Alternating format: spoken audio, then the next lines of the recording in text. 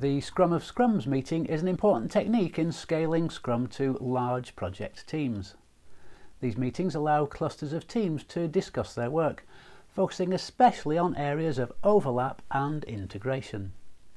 One of the differences between the daily Scrum and the Scrum of Scrums meetings is that while most Scrum of Scrums meetings maintain a backlog of issues and problems to address, very few conduct formal sprint planning and sprint reviews. Participants in the Scrum of Scrum meetings are first and foremost individual contributors on their teams.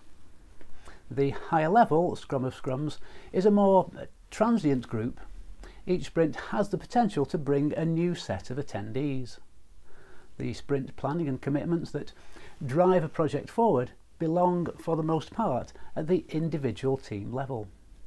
Some Scrum of Scrums may conduct sprint planning meetings, but if they do, these are usually much less formal than what the individual teams do and consist of general goals for a sprint, such as we'll address this issue or that issue or resolve that other problem.